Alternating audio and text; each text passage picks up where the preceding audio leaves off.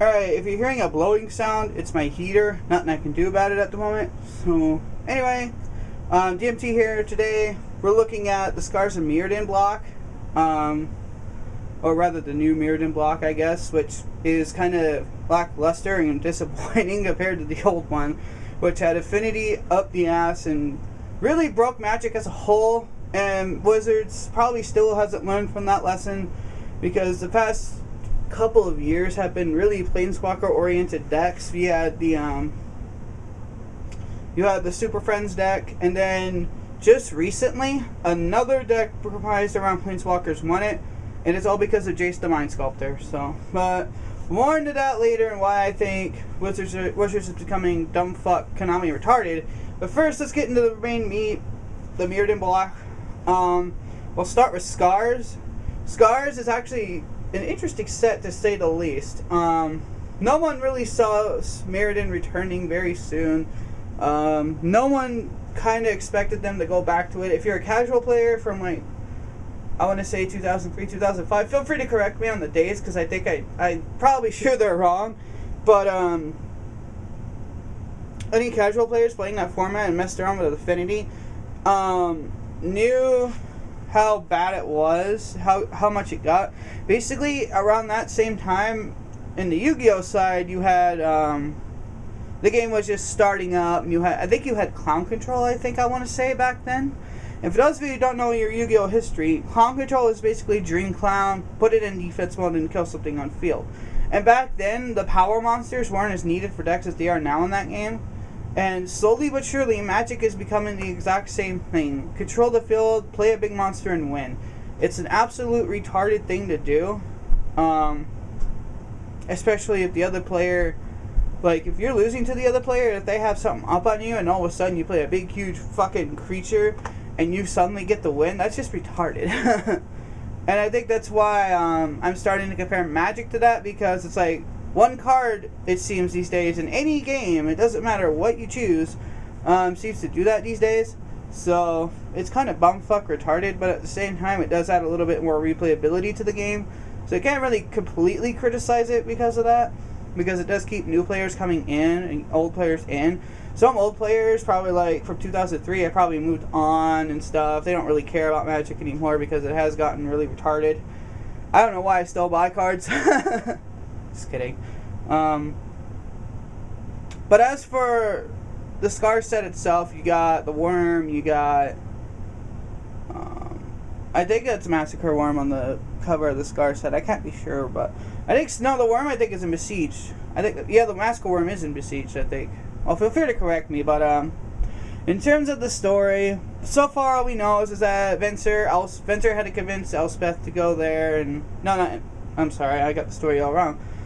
We have Venser, Elspeth, Koth. Koth is a new planeswalker in Scars. Koth is probably the best planeswalker, probably out of the block so far, other than Elspeth.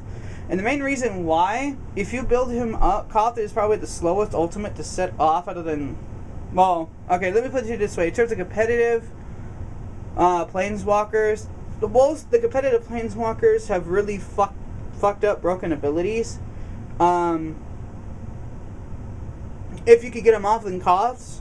Like, Koth's is probably the best out of the block, simply due to the fact that you get his ultimate off, you get an emblem that says, all mountains, tap them, deal 1 damage to target creature or player while tapping for mana.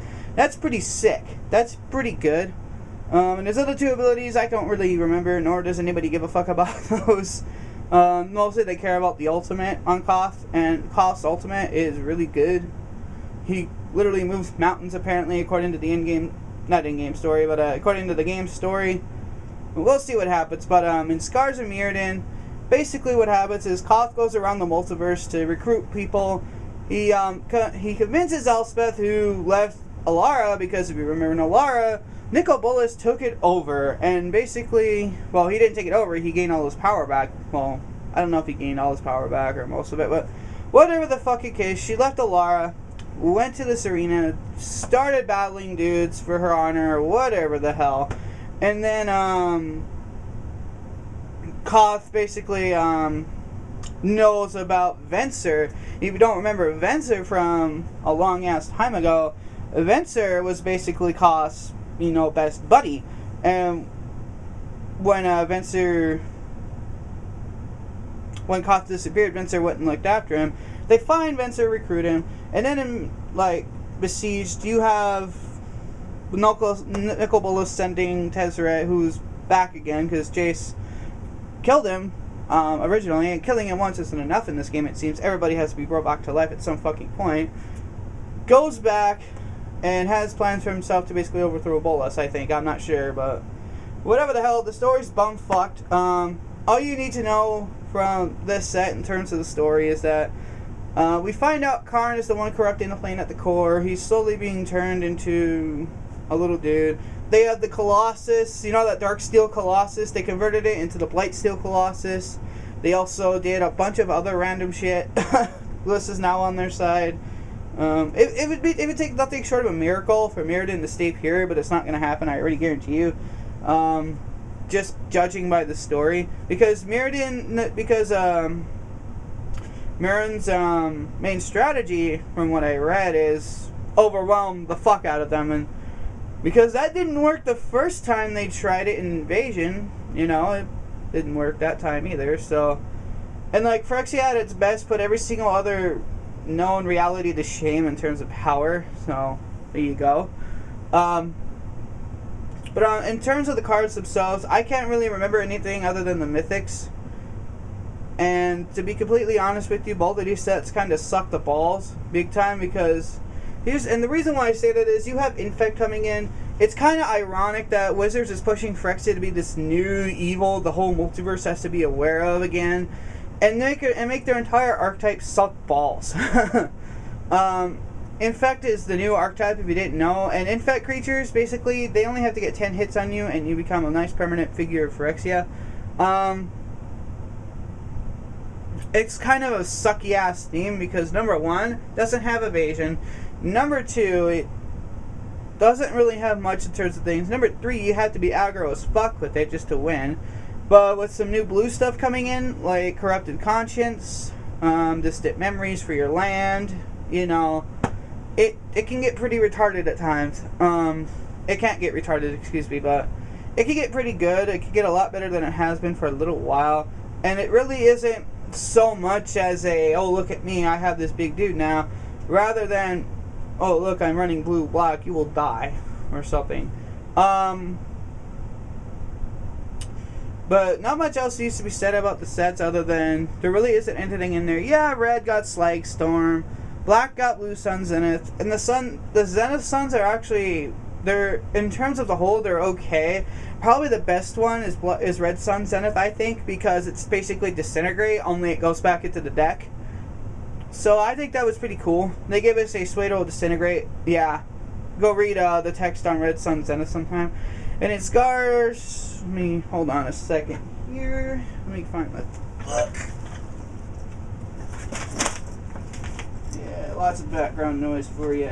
Yeah, I just need to see something here. Oh shit! Well, it didn't. At least it didn't knock the camera out of place.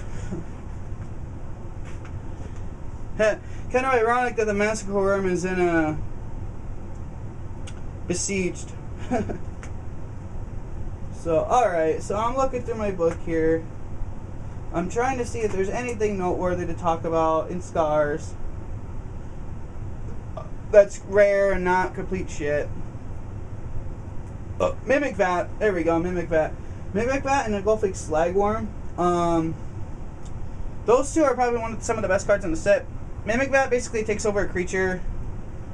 Okay, here's the text itself. This is better. Imprint. When a non-token creature is split into the graveyard from the battlefield, you may exile it. You may exile that card. If you do, return each other card exiled to Mimic Vat to its owner's graveyard. Basically, Mimic Vat can imprint a card, and then make a token of that card for tapping 3. You pay 3 mana, tap, put a token onto the battlefield that's a copy of the exiled card. It gains haste, exile it at the beginning of the next end step. So basically, during your opponent's end step, you can make a token of it, and then during your upkeep or whatever, you make a token of it. It's pretty good. What I think what's really going to happen with Besieged and Scars, what I really think is going to happen is Oh no! Oh yeah, here we go. Redstone's in it. Yeah.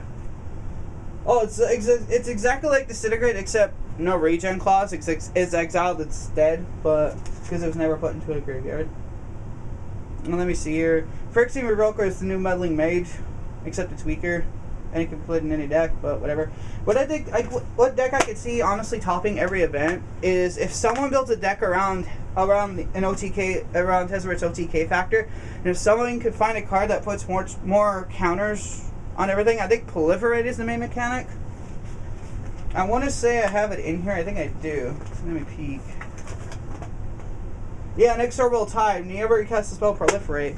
So really, a deck running that and steady progress. If you can counterspell everything with Stoic Rebuttal, if you can basically say, fuck you, just counter all this shit, Tezzeret just wins games on his own. And I know Tezzeret's price is going down because he's not good in like all the other Eternal formats, but really you have no reason to play Tezzeret in those other Eternal formats. He's really slow. So, and now on to the bigger thing, which I kind of explained at the beginning of the video. I would get into the Planeswalkers. Basically, the Planeswalkers are kind of bumfuck retarded right now. They can control the field, they can give you dudes, they can Elspeth gains life. Tezzeret basically makes an artifact of 5/5 for nothing. You know, there's a lot of retarded stuff going on in the game right now, and really, Wizards, if you don't remember Tarmogoyf, if you don't remember Affinity, there is no hope for you at this point. You're always gonna print broken shit. There's nothing much you can do. Personally, I don't really see anything coming out of the third set. I see a bumfuck load of Infect coming from the third set, though, because Mirrodin Besieged, the only thing we really got that's worthy of note is a Phyrexian Vatmother and the Flesh-Eating Imp. I think that's what it's called, the Imp is. But Flesh Eater Imp, sacrifice a creature, it gains +1/+1 till end of turn. Basically, you can swing for game if they block with everything else. They don't get an Infect counter, but you get free damage from the Imp. But only do it if you're going to go for game, don't do it at random. And then, oh yeah, a couple more things for Scars I just saw lying around here that I only need one copy of it, but Semblance Anvil, here's the card right here. That was pretty shit on camera, but anyway. Enters the battlefield, you may exile a non-land card from your hand. Spells you cast that share a card type with exile card costs 2 less to cast. Exile artifacts, and then Semblance Anvil suddenly costs 1 mana. Bring it out. Bring out your third Semblance Anvil. Yeah, sure, your whole hand is now gone. But what the fuck ever. You're probably playing blue-white or blue-black anyway, so it really doesn't matter. Semblance Anvil is really good. It helps speed up the Tezzeret OTK. I think that is the main card of the Tezzeret OTK. And once they call out Memorcite, you're kind of fucked. So you better be playing black to counter it with Stoic Rebuttal. And Stoic Rebuttal costs double blue, which is pretty sick. Because it's essentially counterspell. Because you're going to be setting off Metalcraft no matter what you do in this deck. So it's pretty nice to run. So pretty much run Metalcraft creatures, run the Shimmer Mirror, run a bunch of random shit, put it in for free, and you win. It's pretty much the best deck ever. If you can pull it off. I would love to see people pull that off. I don't think anybody ever will, but it would be nice. So anyway, would I recommend anybody go out and buy cards from this set? No, I don't recommend people go out and buy boxes of Mirrodin Besieged and Scars of Mirrodin, considering the fact that, you know, the meta for these sets hasn't really been fully explored yet. There's still a lot of development to be done with cards and interactions and everything. There's still a lot to be done, especially with legacy sets and legacy formats. But overall, these aren't really solid. They're pretty shit. It's kind of like, oh fuck, I can't remember all the older sets at the top of my head right now, and there goes my heater, lovely.